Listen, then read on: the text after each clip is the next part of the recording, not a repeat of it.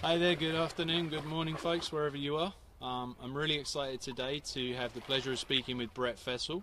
Brett Fessell works for RCA, which is a tribally owned design, management and project management team, and this is the environmental project manager and also former tribal employee. So Brett, tell people a little bit about what you're doing here, and if you see a dog come in and out here, people, the dog's name is Bear, and Bear is very keen to be on camera with us too. Yeah, he's just a pup, so he doesn't know what the heck he's doing. So yeah, I came to work for the Grand Traverse Bay in Ottawa, Chippewa back in '95 as a fish and wildlife biologist and program director, and over the last 20 years had been engaged in a number of different projects and aspects of the tribe, including treaty rights, hunting and fishing, and so on, and then got into restoration work. And that was, for the most part, derived from my personal distaste or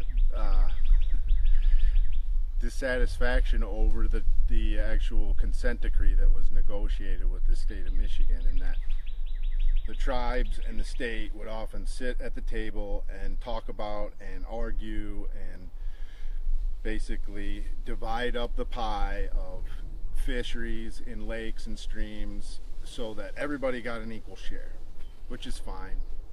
But my thought was, why should we divide up the pie and sit and argue over these things when we can restore resources and environments so that we don't have to, the pie's so big that we don't have to divide it up. And so that's kind of the way I looked at it, and you know, used my connections and some of my abilities in writing to start pursuing funding grants for restoration work throughout the region. And from that point forward, that was probably last 10 years at the department with the tribe, carried it to the next step and was hired on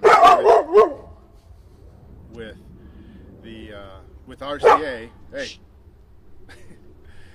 as a project manager to bid on and to hopefully win the actual implementation phase of Boardman Dam removal, and then maybe beyond that.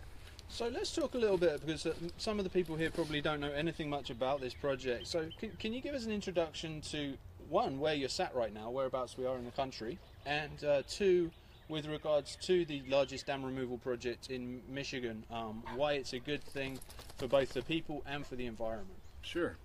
Yeah, so we're situated right now in Traverse City, Michigan, which is right on Grand Traverse Bay, Lake Michigan. It's a picturesque, beautiful place, highly traveled or highly visited by tourists, and you know, a very popular place. And the Boardman River flows into Grand Traverse Bay, contributing about 30% of the water that actually flows into the bay. And the Boardman is also impounded, or has been impounded, by 4 dams, starting with Union Street in downtown Traverse City, up to Sabin, which is where we're sitting now, just below Sabin Dam, a few miles upstream. And then Boardman Dam is 1 mile up beyond that, and Brown Bridge Dam used to be another 20 miles upstream from this point, basically. And we removed that in 2012. So we're now working on removal of Boardman Dam, and then the next phase will be for Sabin. So that'll essentially make the Boardman River barrier free for the first time in over a century, and that's a big deal. And the removal of 3 dams, as I mentioned, there are 4. The last dam is at Union Street downtown. That'll be modified such that fisheries and other aquatic organisms can pass freely up and down the system, while at the same time preventing non-native or exotic species from getting up into the system, which again will be the first of its kind in the world. If it's designed and built, it'll be the only system in place that allows for that sort of ability to pass selectively these fish. So this system is quite unique in its features and quality, but it doesn't make it any more valuable or special, I guess, than any other river system that flows into the Great Lakes. So we're setting an example here and trying to develop a template, so to speak, a model for which can be used on other systems in the Great Lakes to free them, from the binds of dams. I mean, these hydroelectric and other types of dams have been probably the most impactful issue on Great Lakes fisheries that we know to this day. Can you explain a little bit, because there's a school of thought out there when someone says hydropower, that it's an environmentally friendly form of energy, it's a green energy, and it's something that's good for the environment. Can you explain a little bit where maybe that isn't quite the story, and how it affects the environment in a negative way for us? Sure, and that's a great question. It's so common. It's really hard to imagine, but it's all relative. Okay, so when you mention green power or green energy, people will get caught up in the semantics over that. It's not green. There are impacts, so you can't call it green. Well, compared to coal or other petroleum-based energy sources, sure, it's probably it's cleaner than that. It's better for the environment than that source of energy. However, there are other impacts that hydros have, and I mentioned just previously the impacts on the Great Lakes. Think of it from a scale perspective. 20% of the fresh water on the planet sits here in the Great Lakes, and the ecologic and biologic communities that are supported in that system are all historically have been very closely tied to the river systems that feed into it. So when you dam them up, now you've created some substantial negative impacts on the Great Lakes fisheries by virtue of eliminating the places that they can migrate into rivers. And so the dams are in effect having a significant cumulative effect, in addition to some other localized effects that they will have, and that's raising temperature, eliminating or reducing the amount of sediment and other materials to migrate from the watershed up in the watershed down, which the three functions of a river are to transport water, sediment, and biological entities, if you will, or organisms. So in that regard, it is, it's not a reasonable solution to power, much in comparison to something like wind power or solar. And we know even wind power has some impacts on wildlife species, so it's all relative, really. So you talk about this bringing the river back to its original state. I mean, originally I believe this river was called the Ottoway River, and then it became the Boardman River through. Can you talk a little bit about the history of the river itself? Sure. Well, us Europeans are great at telling our own story and really making our mark and improving the land, quote, improving the resources to suit us, right? So when this area was settled back in the early 1800s, they discovered the timber that was so thick in this region, much like everywhere else. And rivers are the primary conduit or way to move that timber out of the forests and the watershed to the coast to be shipped on out to places like Chicago and other cities. And so, in a nutshell, the individual that was here and sort of spearheaded the efforts of harvest of that timber in this watershed was Boardman. That was his last name, and he used a lot of the money that he made, contributed towards the community to some extent. So in essence, he became this great famous guy. Therefore, they named the river after him. And nobody really thought to talk to or ask the indigenous peoples here what they called this river. However, it did show up on early maps before settlement here as the Ottoway, as you spoke. So, you know, really, that's the unfortunate part of the way we tended to occupy these new lands, is to just kind of take it over, rename it as if it was nameless, and nobody ever knew anything about it. And so that's sort of the effort here too, is once we restore the river and its function and its physical characteristics, it's only logical to restore its name, you know, its original name as it was before the impoundments or the dams and the obstructions were in place. Yeah, in fact, in one of the other videos of this series, we spoke with the former Grand Traverse Bay keeper, Emeritus John, who talked a lot about the importance of that and his role alongside the tribe in looking to get that name changed, because it's a simple process, but there's a lot involved with that process. Yeah.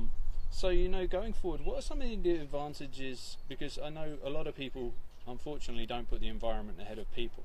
So, from the standpoint of the people that live in this area, what is the advantages to having the dams removed on this waterway for recreational and that side of things as well? Well, more and more with the advent of, so to speak, of the inexpensive kayak. I mean, decade ago or more, if you wanted to buy a kayak, you're going to spend $600-800, you know, or more. And they've been able to, you know, reduce the process and make them available to virtually everybody. So that's a really popular activity now. And obviously, when you have barriers in place, and those barriers create backwaters that are still and slow, it's not the greatest for canoeing or kayaking, just because you're going to spend more energy doing it. If you came to float a river, you want to be on a river, and not on a river, then a lake, then a river, then a lake. So without the impoundments in place after removal, that type of use of this system will be substantially more popular and bring in economic inputs from that, and so there will be this sort of increase in value in a way to people in that sort of free-flowing state. Not to mention, we build dams where the highest gradient in systems exist, because that's where the energy is. That's where flowing water, the energy potential from going from a high place to a low place is the highest. It's the most, there's the most energy being generated there. So that's where the dams will be put, and consequently, when you remove them, you're going to have some really popular stretches of river that whitewater folks like. Absolutely. Hey, Bear. Shh. So, the other side to this as well. Obviously, this is fished a lot, yeah. And by changing this river back to its original state and reducing the temperature, what kind of things are we going to see with regards to the levels and also the types of fish that are within this river? Another good question, a common one. And because I had a question a couple of years ago from a local angler and resident on the river, asking about the size of trout, the size of brown trout that he might expect to catch, and will they get these big, heavy brown trout that they have historically seen in this system, fishing with dry flies and like during the mayfly hatch. And the answer isn't easy, because these impoundments can tend to act as little growing chambers for some of these trout. So, and then they'll migrate up out of these still waters into the river for fishermen to catch, and they love that. So without them, you might see fewer of these giant, almost abnormally large fish, trout, and but to the contrary, you're going to see more of them. So the production, the numbers are going to be higher. And so that's, you know, we have to kind of consider what it is that we expect out of our resources. I mean, is that all we need is just big fish? Or do we want a diversity of species, even though you might see smaller individuals? And so it's always a difficult one, or a challenging one to answer for folks, because fishermen like big fish. They like to tell the stories, and I'm not gonna try and lie or evade that question by saying, yeah, it's going to be fine, you're going to see all these big fish. Well, they're still going to be there. They're just going to have to work a little harder to catch them. But what about the types of fish? Because obviously you talked about the temperature change within this river, and the fact that I went out with Nate Winkler from the Conservation Resource Alliance, and we stopped and we saw at the side there's these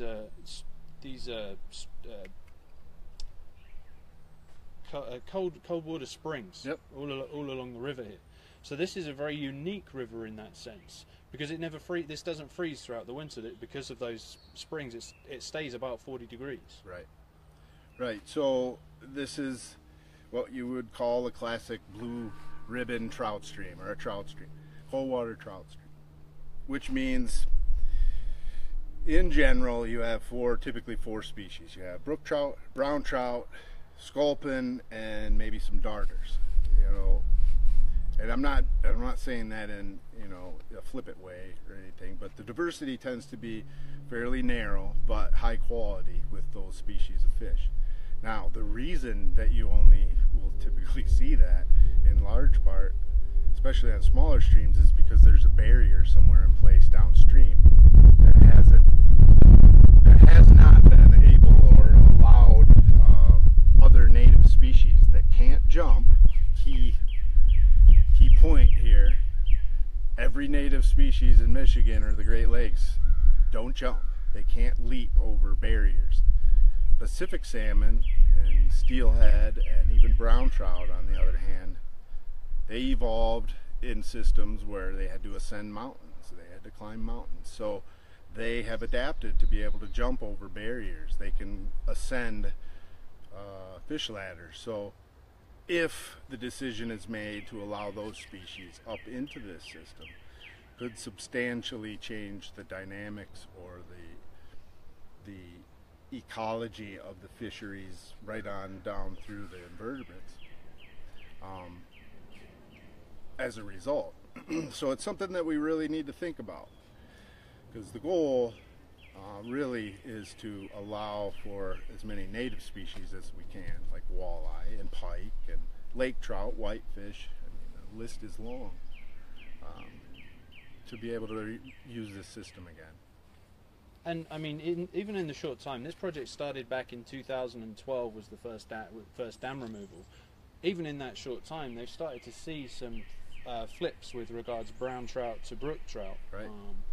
So we can clearly see this is making a difference. And as someone said in the comments, this is about having the river flow as it normally would, just to simply be a river, without our interference. So what's next for you regarding this project, and looking at making sure that this continues down the same path? So now, as a sort of a contractor on the other side of working on the government, or with the government, the tribe, the next dam planned to be removed is Sabin, just upstream from here, and as far as we know, that job or that contract should go out to bid sometime this fall. And as you know, in my job, that's what I'll do, is pursue projects like that, contracts, and bid on them and competitively try and secure that kind of work. And so that'll be one that I'll be looking for personally.